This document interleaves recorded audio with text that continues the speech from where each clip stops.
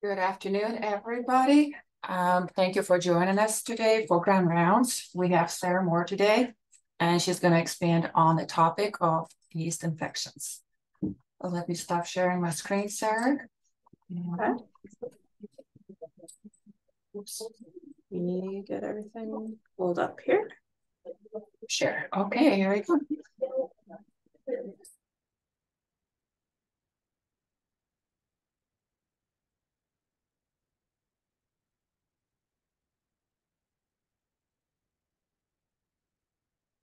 All right. Does that look okay? Do not see your screen. Nope. Okay. My mistake.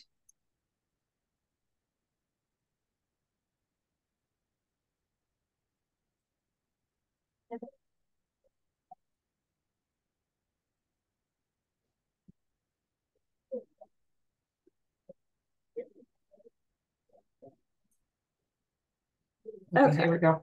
There we are. All right. Perfect. All right. Well, thank you for the introduction, Tatiana. As we talked about last week, I'll be expanding on what Dr. Junkins had presented on as far as testing for yeast Candida infections. But today I'll be talking a little bit more on the interpretation and treatment side of that.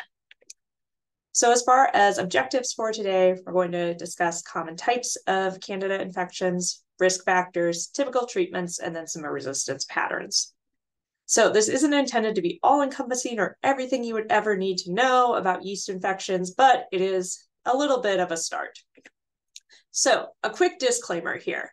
Dr. Junkins mentioned this last week, but we have a group of organisms that were all formerly known as Candida, and now we have a little bit of a mix as far as those names. That being said, when we're talking about the clinical syndromes that they cause, I'm going to be referring to them as a group. So just like Prince is always going to be Prince to us, in my mind, these will always be Candida. So we can't talk about Candida and Candida infections without acknowledging colonization. So like many other types of microorganisms, Candida are part of our normal flora. So when it comes to seeing where that Candida is actually grown from within the body, we can look at a couple different things and know straight off from the source whether this is likely to be pathogenic or not. So first off, if this is grown from the respiratory tract, that's typically going to be a colonizer, especially if we're talking about like a deep respiratory culture. In that situation, most of the time, that's really not a pathogen. So Dr. Junkins hit on that last week, but on the clinical side, that's also what we would interpret that as. As far as potentially colonized, we might have things like the genitourinary tract, skin and soft tissue, or intra-abdominal spaces. Takes a little bit more nuance to maybe interpret that. And then last, sites that we do not think of as being colonized and are probably almost always exclusively going to be pathogenic. It's going to be the bloodstream, heart valves, central nervous system, or ocular, the eyes. If we've got Candida species growing from there, then we're going to regard that as truly infection. So once again, like I said, this presentation isn't going to be all-encompassing, but I did want to do a review of some of the Candida species infections that we do commonly see in both the inpatient and outpatient environment. So some of our heavy hitters are going to be vulvovaginal candidiasis, or VVC, esophagitis, intra-abdominal infections, and candidemia, which is growth of Candida from the bloodstream. Now, when we're talking about any of these, before we go any further, we have to acknowledge that immunosuppression is a risk factor. So in general, we're talking about Candida, which is not going to be something that is particularly virulent. Oftentimes, we're going to see bacterial infections way before we're going to see a Candida actually start to cause a problem. It is part of our normal flora. We usually coexist in perfect harmony. However, if the immune system is not working as well as it normally would, then that Candida may start to have some overgrowth, may start to actually have a risk for infection. So that's going to be a risk factor for any type of Candida that we talk about moving forward. So we'll start off with VVC, which is what we would colloquially refer to as a yeast infection. So this is something that we see very commonly in our female patients. As far as symptoms, we'll usually see things just like itching, irritation, vaginal discharge. Risk factors are going to be antibiotic exposure. And the reason for that is that antibiotics can kill off some of the normal bacterial flora within the vaginal space and basically allows for some overgrowth of Candida species at that point. So if a patient's getting an antibiotic for a short course, we can still kind of see that VVC pop up as a side effect. Another risk factor can be a use of hormonal birth control. We don't have as great of an understanding as to why that is a risk factor, but there is a correlation there. So just something to be aware of, as well as uncontrolled diabetes. And in that situation, we probably could have some low-grade immunosuppression that might be contributing there, or potentially some other just random changes in the normal flora. Hard for us to really say necessarily. As far as diagnosis, we're typically talking about symptoms. So this is something that women are very much able to self-diagnose, and we have over-the-counter treatments available, but we can also sometimes see it diagnosed by healthcare practitioners, and in that case, we might have a positive culture to help guide us as well. As far as therapies, we're typically looking at things like topical therapy. Again, that's often available over the counter. We may also do oral fluconazole for a single dose. And then we actually have a new player on the market, which is called abrexafungerp, which is not something we're going to typically see. I'll explain a couple of the gripes I have with this particular medication here. So abrexafungerp, first off, has one of the most insane names for a drug I've ever heard. Very difficult to pronounce. Second, when it was actually studied to be brought to market, it was compared to a placebo instead of our gold standard of care being some sort of topical therapy or oral fluconazole. That's not to say that it didn't work at all relative to placebo. It obviously was able to be brought to market for that reason. But I think it's a little bit inappropriate as far as a study design when it comes to actually bringing something to market to not compare to something we know that works really well. The last gripe I have, and the reason you probably won't ever see it used for VVC, is the cost of the drug. So if you look in GoodRx or some sort of resource like that, abrexafungerp is probably going to run $500 to $600 for most patients. And when we're looking at oral fluconazole or a topical therapy, we're typically talking maybe somewhere between $5 and $20. So abrexafungerp, though it has this indication, is probably almost never going to be used for it. That being said, there's ongoing research in using abrexafungerp in some more resistant, complicated fungal infections. So if I had to envision some sort of place in therapy for it moving forward, it's probably not going to be VVC and might be in some of those other types of more complicated fungal infections. All right, so we'll go ahead and move on to esophagitis. So this is going to be an overgrowth of Candida within the esophagus. What you'll have as far as symptoms can be things like dysphagia and white plaques on exam. Risk factors are particularly going to be HIV, which goes hand in hand with that immunosuppression. So HIV and esophagitis, for a long time, we've thought of them as kind of going hand in hand as far as a new diagnosis. So in a person with no other known immunosuppression who's young and healthy, they show up with esophagitis, they should definitely be tested for HIV just to rule that out as a cause. And as far as the diagnosis, once again, we're looking at physical exam and potentially a positive culture. But here on this next slide, as you can see, it's not exactly a subtle thing to see on physical exam. So if you're looking down the esophagus, you can see those white plaques there. Normally, that should just be like pink, healthy, normal tissue. As far as treatment, we're typically looking at oral fluconazole for a 14-day duration, so longer than what we see with VVC because this one is a little bit more difficult to treat. And in the setting of a patient with new HIV, we also want to ensure that we're starting antiretroviral therapy to reverse that immunosuppression. And if they're immunosuppressed for some other reason, so say like post-transplant or something, we might think about knocking down some of those immunosuppressive agents and reducing a dose if possible. But that's got to be within the holistic picture of caring for that patient because esophagitis tends to be bothersome, but not something that's particularly dangerous. All right, so turning our attention to intra-abdominal candidiasis. So what we see with Candida infections of the intra-abdominal space is no specific symptoms outside of what we would see with bacterial infections. We've probably got pain, we may have abscess formation, whatever have you. We can see a myriad of different presentations.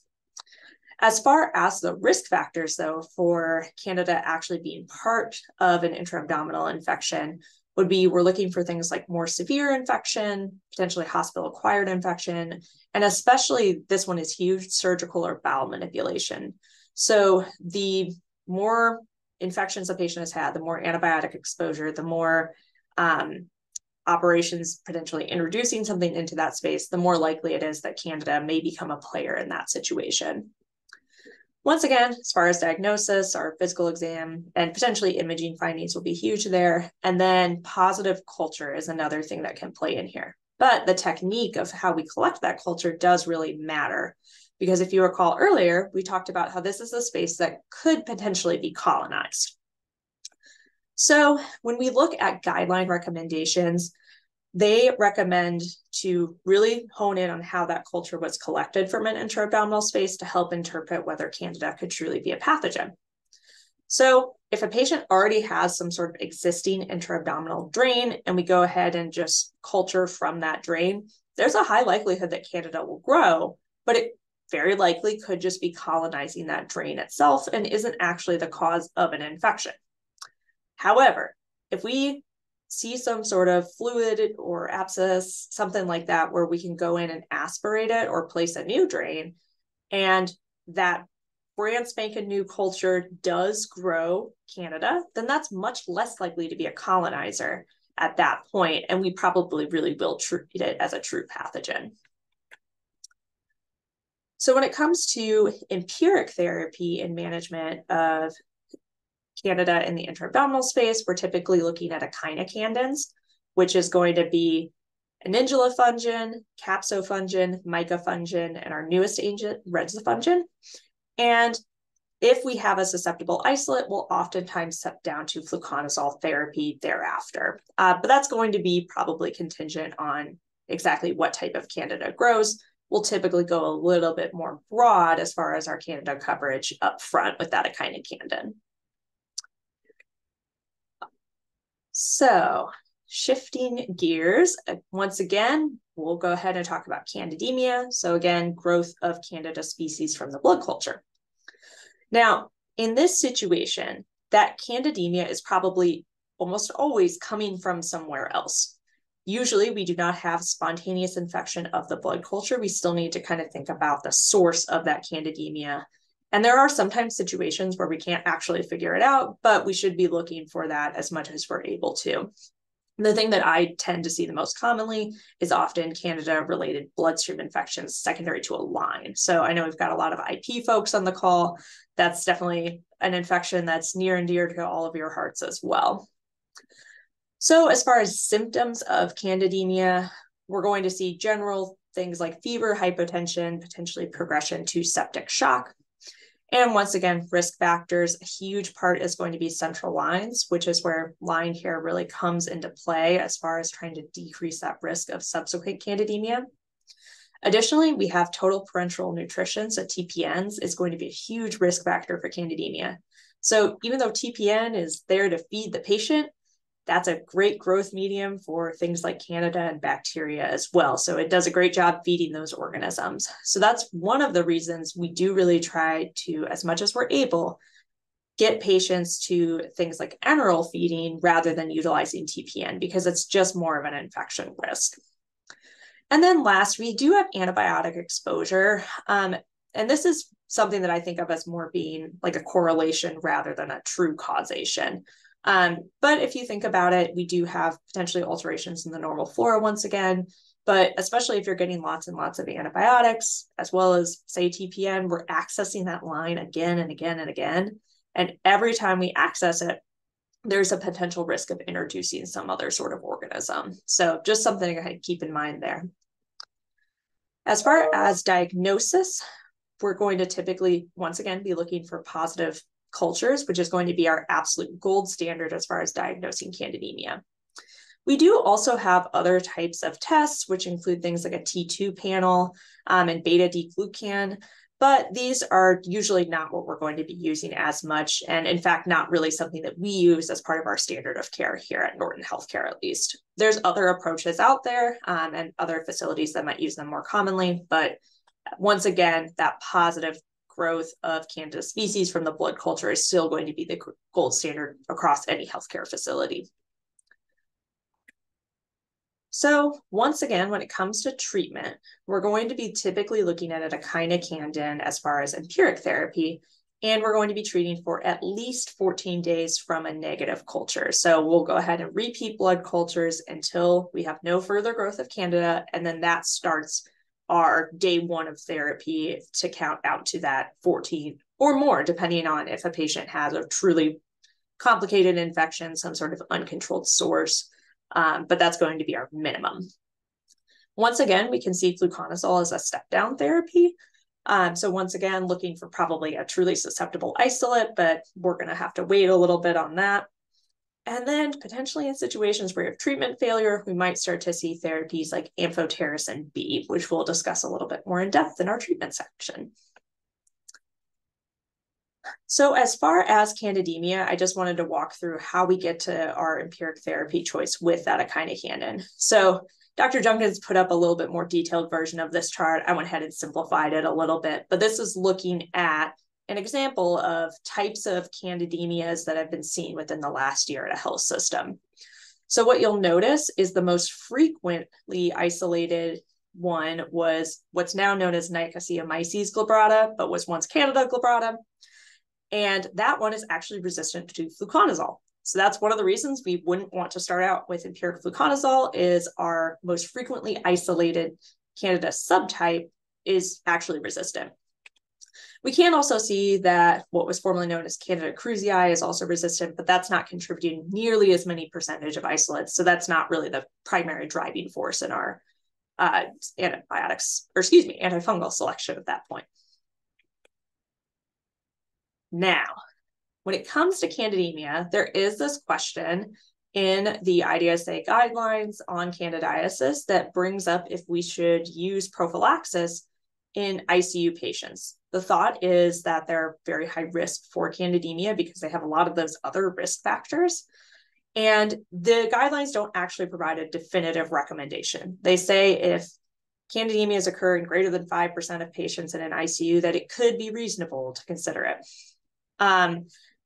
This, of course, is something that has to be balanced. So when we look at the data where ICUs use prophylaxis, so typically an echinocandin in their ICU patient population, we do see that they decrease their occurrence of candidemias. So that is out there. That is not exclusive in all the studies. You can see some mixed data, but there is data demonstrating that benefit. However, there is a concern definitely for increased resistance. So the more and more and more antifungals we give, the more and more likely we are to develop resistance. And especially when we're all very aware of things like Candida auris, we know that antifungal resistance and resistant subspecies really is a problem and is something that we're maybe not that well equipped to confront moving forward. So that is, for me, a huge concern with this type of practice. Additionally, in some of these studies that look at that prophylaxis in ICU patients, we don't really see any impact on mortality. So that is one of the things that matters the most to me when it comes to taking care of my patients. It's, if not probably really the most important thing, is what actually happened to the patient at the end. So even in those situations where we might be decreasing infections, we're seemingly not really impacting that ultimate mortality impact. So we don't utilize widespread ICU prophylaxis here at Norton Healthcare. There are definitely different approaches, and they can all be appropriate depending on what's actually going on in your healthcare facility. But these are kind of the things that I would weigh the risk versus benefit when trying to answer that question of should we or shouldn't we do this? All right, so we'll go ahead and shift our attention to just a brief overview of these various antifungal treatments that we've kind of hit on so far. So fluconazole is going to be one of our most commonly utilized agents. Once again, we see it as first line or step down therapy in all types of fungal infections. As far as adverse events, one of the huge ones is QTC prolongation, which can put patients at risk of arrhythmias. You can also see like rash, dermatologic things, hepatotoxicity, and harm in pregnancy. When it comes to medication interactions, things we worry about are other QTC prolonging meds, so anything that's kind of stacking that risk. It also can wreak havoc on warfarin, which we're seeing fewer and fewer patients on warfarin for anticoagulation as new and easier to tolerate drugs have come out. But we do definitely still have patients on warfarin, and fluconazole is one that could definitely change their INR. And last, we also have hepatic metabolism. So for any of the pharmacists on the line, I know they're familiar with CYP3A4 enzymes, which are one of the main types of enzymes that metabolize all sorts of different things, but definitely lots of drugs. As far as monitoring, we're looking at liver function tests as well as BMPs, so we can do our renal dose adjustments, which are required on fluconazole. Then I went ahead and just lumped all of our other azole antifungals together. So fluconazole is going to be the workhorse, particularly when it comes to Candida infections. These other azoles, which include voriconazole, itraconazole, posaconazole, and isobuconazole, tend to not really be used so much for our more simple Candida infections. They tend to really find their niche in other types of fungal infections. But for the sake of completeness, I just wanted to make sure that we've mentioned them. As far as adverse effects, they're generally going to be similar to fluconazole, but a couple things I wanted to call out is the exception of isobuconazole, which actually causes QTc shortening instead of lengthening, unlike the rest of the class. And then voriconazole can also cause some visual changes, which can be very bizarre. So it can be sometimes like color disruption, but it can also be things like hallucinations. And this can happen relatively quickly with exposure to the drug. So that is just a really funky thing to kind of watch out for. Moving on to our echinocandins. Generally, these are very well tolerated. I actually, when I was making the slides, had to kind of rack my brain and think about actually looking some stuff up to remind myself of what can potentially go wrong with echinocandins. I, to date, so far, have not ever really had a patient who's had an issue tolerating this medication. We can see some increase in LFTs, but it's not something that I've ever actually seen happen. So I think of this as being much more common with the azole antifungals. However, we can also see harm in pregnancy. So this has been demonstrated in animal studies previously, and it's recommended to avoid the echinocandins in the setting of pregnancy. As far as interactions, once again, I kind of had to rack my brain here a little bit. They tend to be a lot cleaner of drugs than the azoles as well. But what I did come up with is an interaction with Saccharomyces boulardii, which is a type of probiotic. You might know it as Florastor is the brand name. Now that is actually going to be true of all antifungals because Saccharomyces is in fact a fungus. So in this situation, sometimes people want to give probiotics. However, if we're using something that will actually kill that probiotic product, then it's probably not actually doing what we're intending it to do because not enough of the organism is likely to survive to actually have any sort of effect. So that's just something to kind of be aware of if people are trying to promote probiotics, is having some sense of, are we actually giving something that's going to directly counteract it? Another interaction we can potentially see is sirolimus, but in all honesty, lots of patients are not on sirolimus, and we can go ahead and dose adjust for that medication as well. So not usually a huge deal. As far as monitoring, we're going to be looking at liver function tests, and the echinocandins don't require renal dose adjustment, so that makes it pretty easy on this pharmacy side of things. In contrast, we then have amphotericin B.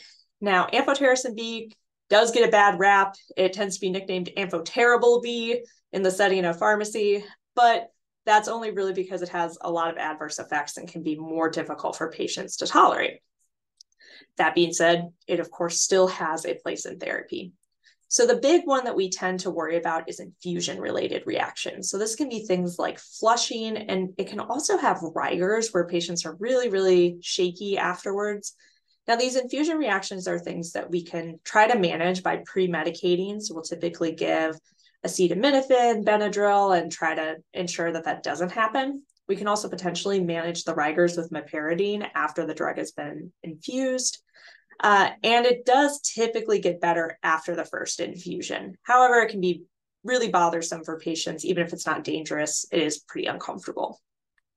The other huge one is going to be nephrotoxicity as well as electrolyte disturbances, which primarily are going to be potassium and magnesium. As far as interactions, once again, as much as we're able to, we try to avoid risk stacking. So we don't want to give it with a lot of other nephrotoxic medications. And blood pressure lowering agents are also one that it's recommended to use caution. And that's more so related to some of those infusion reactions, may also drop the blood pressure a little bit.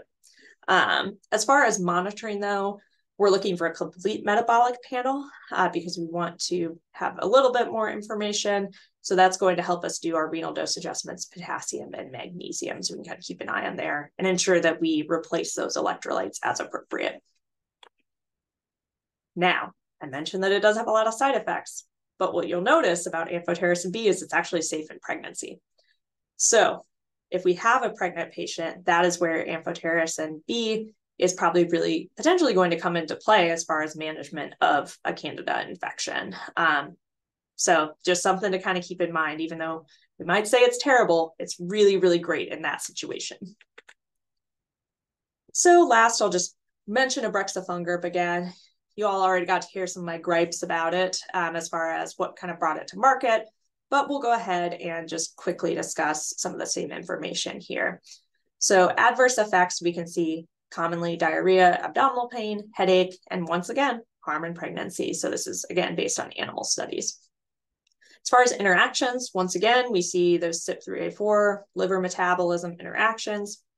And monitoring, we look for a BMP because it does require renal dose adjustment.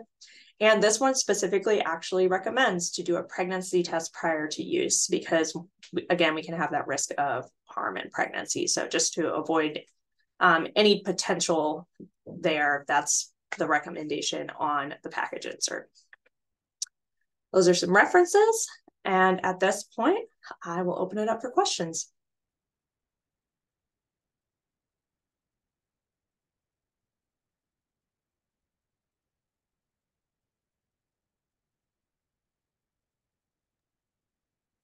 All right. Thank you, Sarah, very much. Wonderful presentation. Next week, we'll have Clay Bryant talking about HAI data. And we'll see everybody next week. Thank you. Thanks.